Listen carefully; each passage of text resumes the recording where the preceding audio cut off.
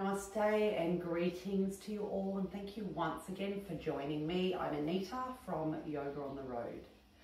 Just because a yoga form is more complex should not mean that you do not have access to some component of the pose in order for you to be able to reap the benefits of that pose. That is the theme for today. We are looking at a pose called Ustrasana or camel pose, which is quite a deep back bend. This pose includes benefits such as counteracting poor postural choices. So it's this massive big back bend, which is completely opposite to the postural choices that we would make in a day. So it does things like stretches your spine and it tones your back.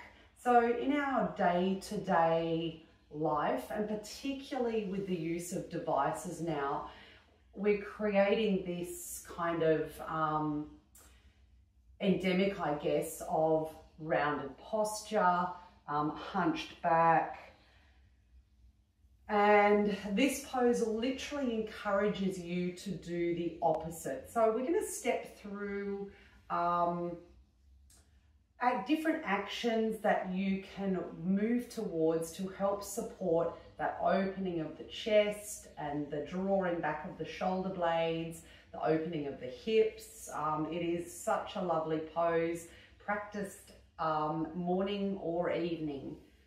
All right, so if you're keen to get started, there is a few props and supports that will really help to accentuate your practice today. So grab yourself a blanket so you have some support for your knees today.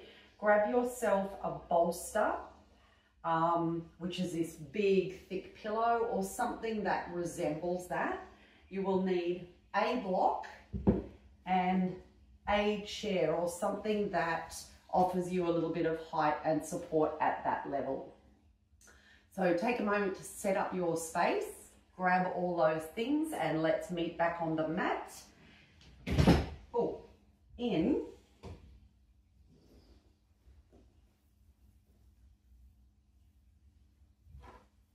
or on all fours. So you'll have your knees positioned just behind the line of your hips. Your hands will be just in front of the line of your shoulders. And then with a nice deep and full in-breath, we'll just use this practice to warm up to our breath. Draw the belly down towards the bolster, look slightly forward, draw the shoulders back so the breath fills that space in the chest. And then as you exhale, use the squeezing up of the navel to push the breath out. Take a deep and full breath in. Take a slow and complete breath out.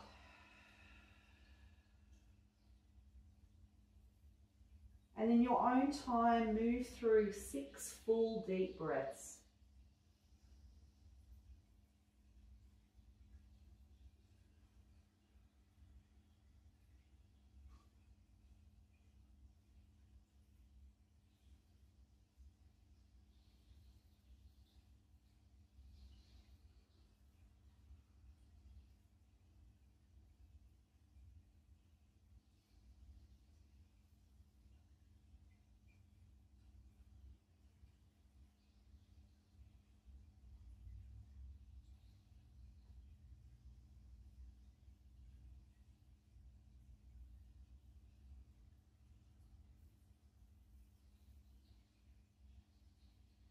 As you move through your last one, make your last one the slowest. So really concentrating and focusing on a nice slow inhale.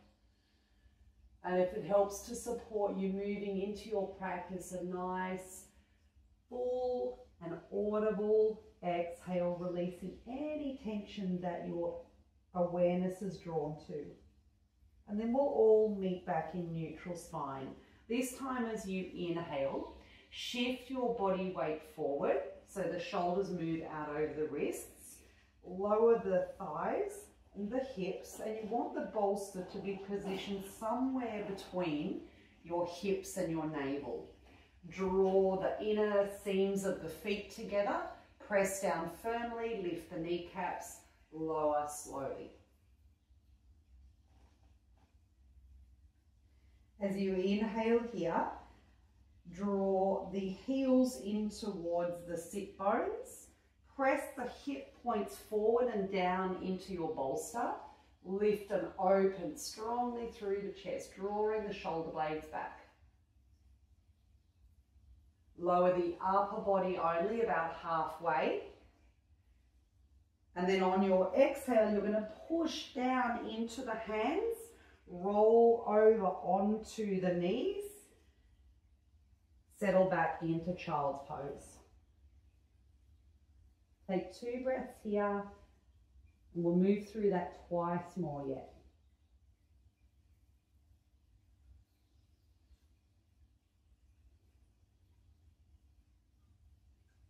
Inhale, reposition your body to that tabletop position, ensuring the position of your knees and hands supports you. Inhale, belly moves down towards the mat. Exhale, round through your spine. Inhale, come back to a neutral spine. Exhale, shift your body weight forward, shoulders move out over the wrists.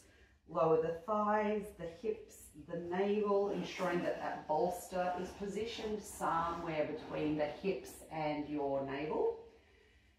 Exhale, lower part way.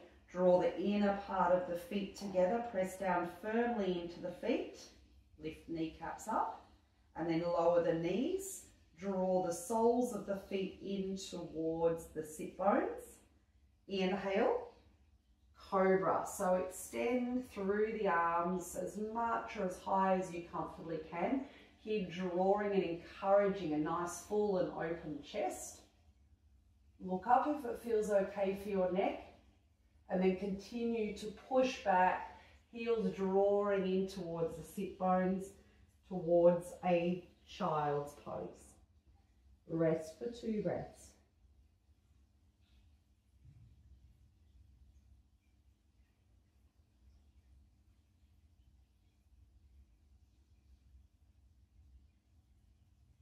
Last flow, reposition the body back in tabletop. Inhale, draw the belly down towards the bolster. Exhale, push and round up by lifting through the navel. Inhale, return to a neutral position. Exhale, slowly rock the body weight forward, shoulders shift out over the wrists. Pause here briefly. 1 breath in. On your exhale, lower the thighs, the hips, the navel to position your body optimally. Exhale, lower slowly, about part way down. Draw the feet together, lift the kneecaps up, and then push the knees into the ground as you draw the heels in towards the sit bones. Press strongly into the arms, extending through the elbows. Draw the shoulders back onto your back, look up. Take a breath here.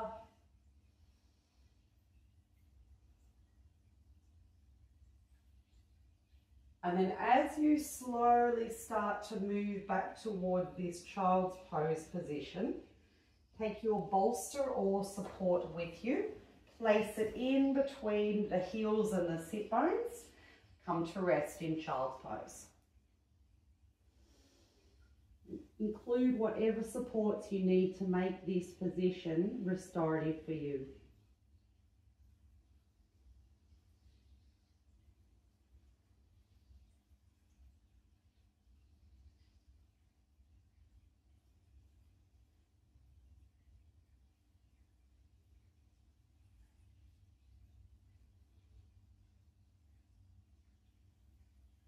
Inhale, come back to sit in this supported Virasana or hero's pose. We're just going to move through a quick arm flow to open through the chest and draw the shoulders back. So as you inhale, palms face up.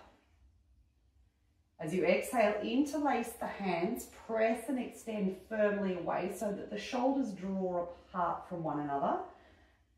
Draw the navel back.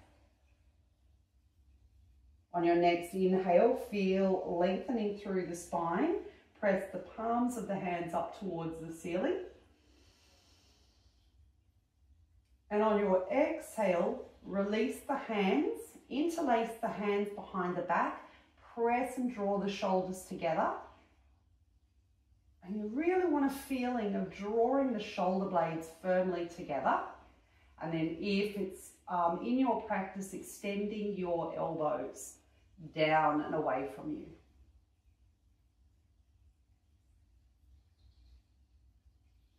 Just breathing normally here. And move through that twice more. Release the hands. Inhale, palms face up, resting on the thighs. Exhale, interlace the hands, press the palms away from you, draw the navel back towards the spine, having a feeling of hollowing through the navel. Inhale, lengthen through the spine, press the palms up and away from you. Exhale, interlace the hands behind the back, press and draw away from you. Last one. Inhale, palms face up. Exhale, interlace palms, push away. Inhale, lift up, lengthen the spine. Exhale, interlace hands. Palms or fists press away. Nice open space in the chest. Keep the chin slightly tucked in towards that collarbone notch, creating a nice length in the spine.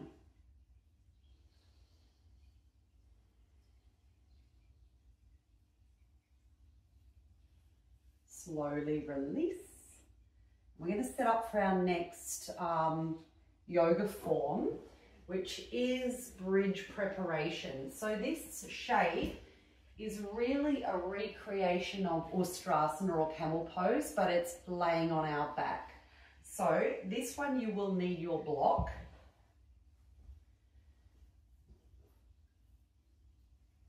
Come to lie on your back. We'll talk about a few of the features that you'll be accessing in your representation of Ustrasana or camel pose. Take your block so that it's in between your thighs. Draw the feet together, draw the knees together. So it's really encouraging you to squeeze the block here. Let the arms rest down by the side.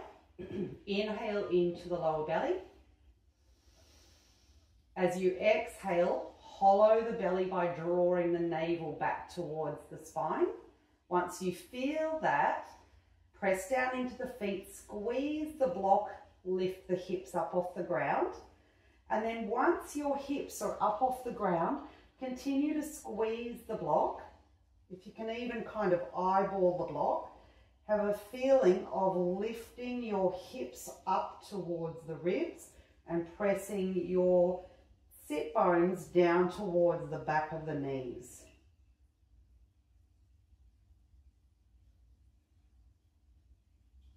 So the glutes are quite engaged here. Remember, this action we'll be using it once we're on our knees. Exhale, slowly lower. Keep squeezing the block, lower vertebrae by vertebrae, top of the spine to the base of your spine. Once you lower, completely let the body relax. And then we'll move through that twice more. Just position the feet or have a feeling of having the feet so that you can reach closely towards the heels. And then we'll move through this again. Feet together, knees together, squeezing the block firmly. Breathe into the belly. Exhale, squeeze and hollow the navel so the spine feels as though it's moving, navel feels as though it's moving down towards the spine. Once you have that engagement, squeeze the block, press down into the feet, lift the hips up, and then we'll make those readjustments. So have a feeling of lifting the hip points closer to the ribs, Squeezing the glutes and pressing the sit bones down towards the back of the knees or the calves. And that's just to create a little bit of length in the lower spine there. Hold for 3, 2, 1, and again you're lowering from the top of the spine to the sacrum or the base of the spine.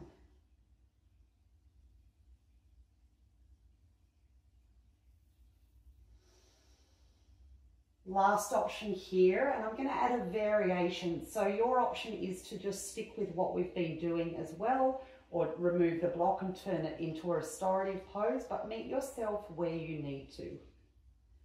So big breath into the lower belly. Breathe out, hollow the navel by drawing the navel down towards the spine, pressing the spine into the mat. Press down into the feet. Come up as high as you comfortably can. Again, if you can eyeball the block, you're lifting the hip points in towards the ribs, squeezing the glutes, pressing the tailbone down. Your option here is either to take your block and place it on whatever level to support your hips, or if we're taking it a step further, press down into the balls of the feet, lift the heels, and tuck the hands in beneath the back of the hips. Lower the heels to the ground, and then really reinforce that action here. Imagine you have pockets in the back of your pants, yoga pockets, and you're pressing down into the pockets in order to shift the hips towards the ribs and shift the tailbone down towards the back of the knees. Wherever you've arrived, take 3 breaths here.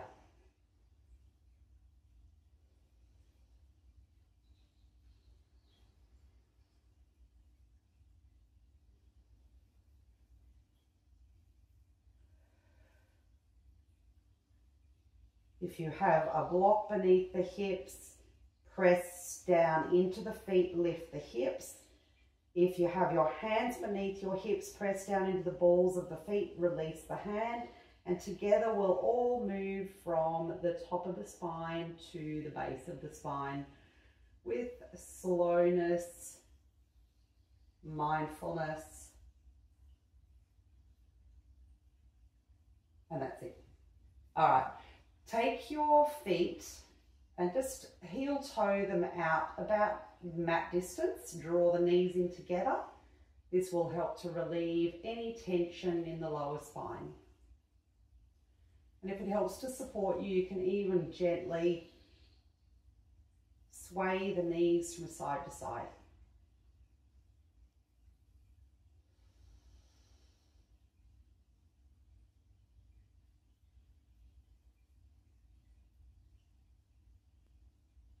Heel toe the feet back together.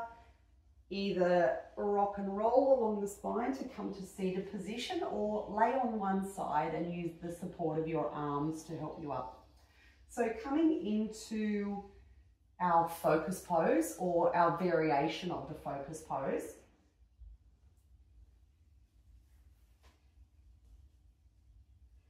Come to rest on your knees and have the knees together. You will play around with your feet position, so you can either press them firmly into the mat. I find that if I'm pressing into the balls of my feet, then my feet aren't so far away for me to reach. So to work through the first step of Ustrasana, place your hands at the base, or that bony part at the back of the hips. And then to start with, we're just moving through this 3 times.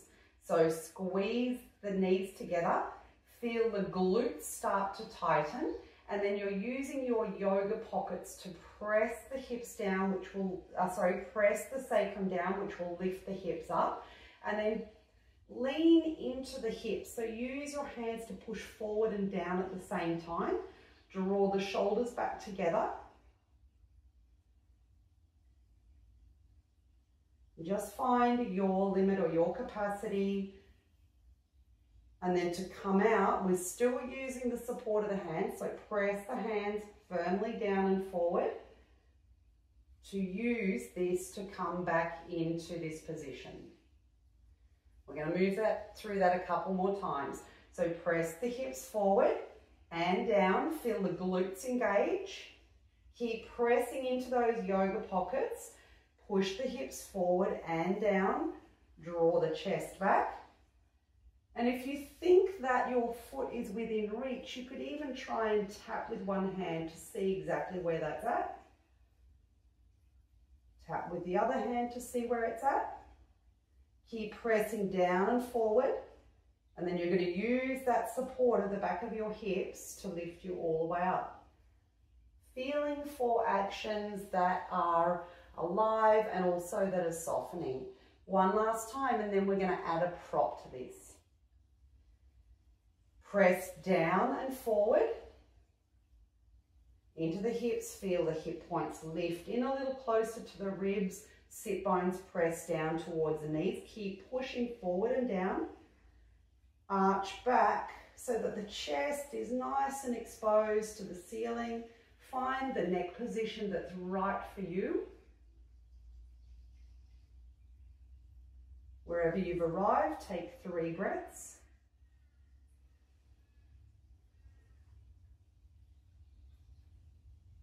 And then slowly push back into the hip pockets. Come all the way up. Relax the arms. Take a moment of rest. If that means in child's pose for you, then meet yourself there.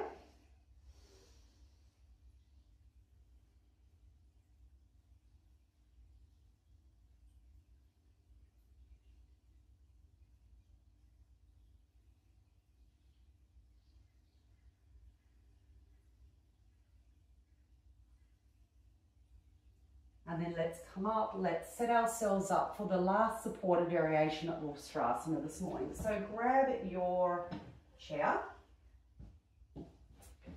place it at the end of your mat, and then you're going to place your bolster or support on the chair. You'll need a space to rest your feet in and under.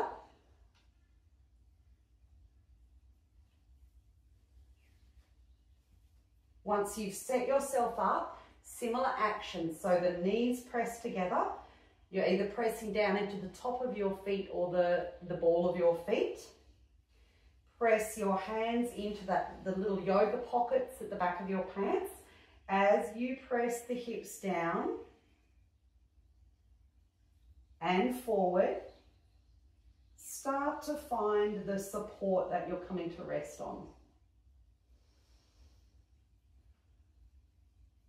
Keep the hips moving forward, the glutes engaged, the neck in a position that's comfortable to you. And feel the lovely benefits of just opening the chest up.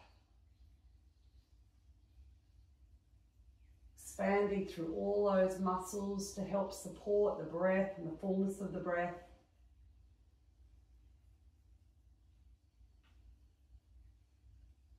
Feel the opposition in this action.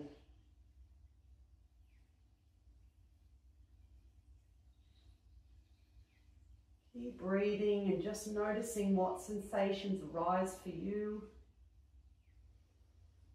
Keep continuously making any adjustments that help support you.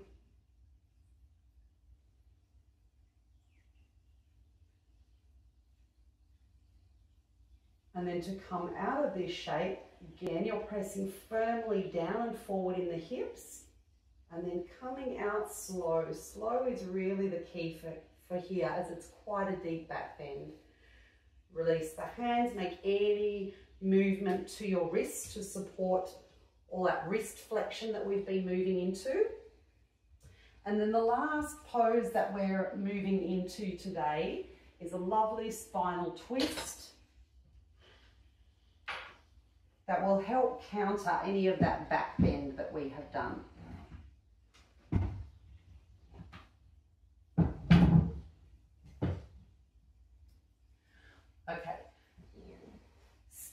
by sitting in this side sitting position, and then you're just going to flush or move the bolster right up against your hips. Then you're going to turn your chest towards the bolster, frame the bolster with either hand, keep twisting the chest, and then you're slowly going to start to lower the chest towards the bolster. At this stage, you can hug the arms beneath the bolster, rest your head, play around with the neck position. So looking with the head position towards the knees, it's much softer on the spine or on the spinal twist. Otherwise, just play around with the head position, looking away and just noticing how that changes the intensity of the twist. Let your body soften into the support below you.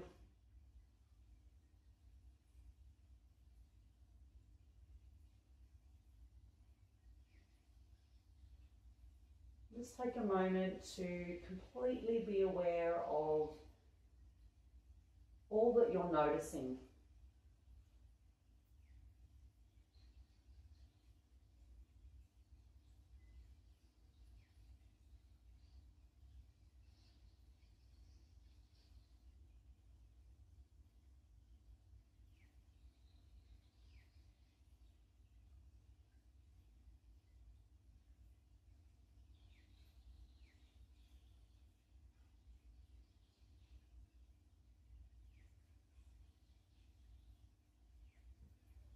You can, during this shape, see if you can lift a little bit away and just move a little deeper into the twist, and then reposition the arms.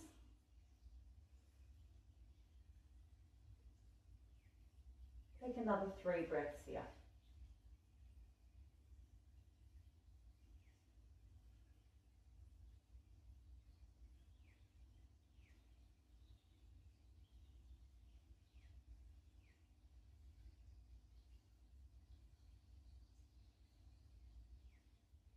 Slowly come out of that. We're moving to the other side. For ease for you, you might just flip the knees, move to the other side. For me, to demonstrate to you, I'm just going to flip my pillow, set myself up inside, seated position on the opposite side, frame your bolster, ensure that your chest is moving down towards the pillow, and already you'll be feeling quite an intense spinal stretch here. And then you'll slowly start to lower your chest down towards the bolster. You can hug the bolster, find the right position for your neck that supports you.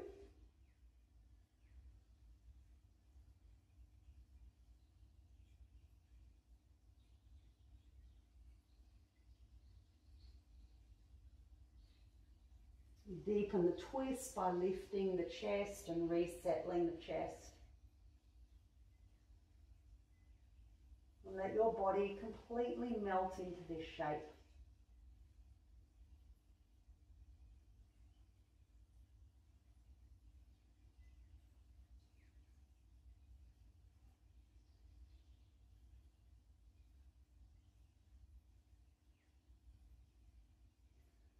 Just use this little mini rest practice here to allow yourself to consider your practice this morning, to allow yourself to integrate this practice just in this position of rest. Stay as long or as little as you need here to give yourself the time to soak up your practice.